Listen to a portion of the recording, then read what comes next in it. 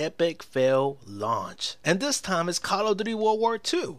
So if you guys aren't aware yet, Call of Duty World War II just released, and if you guys picked it up at midnight, it's currently like around 12:30 a.m. and the servers are still not working.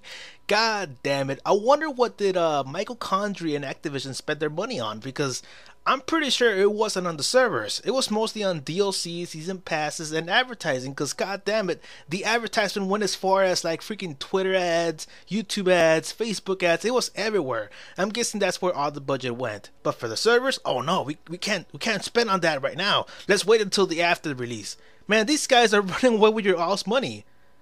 And with my money too, so it's really ridiculous that they don't spend their time on these goddamn things, because you know we want to play the game. I wanted to play the game, I wanted to kick some ass, but I can't because of this goddamn error message. So it's really ridiculous, guys. I don't know, what do you guys think about the situation, because it pisses me off.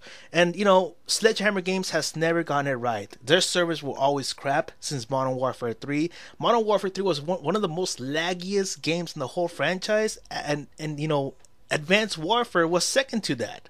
So I wonder how bad this game is going to be. We cannot get it to launch at midnight. I wonder how the full game is going to be, because I haven't played it yet. I played the beta, but I played the private beta where you had to pre-order in order for you to get to play the beta and stuff. So I played with less players, and the servers were a little bit more stable.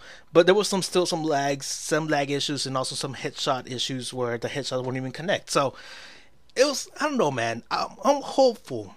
I'm hopeful for this game, but at the same time, I'm worried about the freaking managers behind this game, because it's just ridiculous. So tell me what you guys think. Leave it in the comment section, and I'll see you guys later.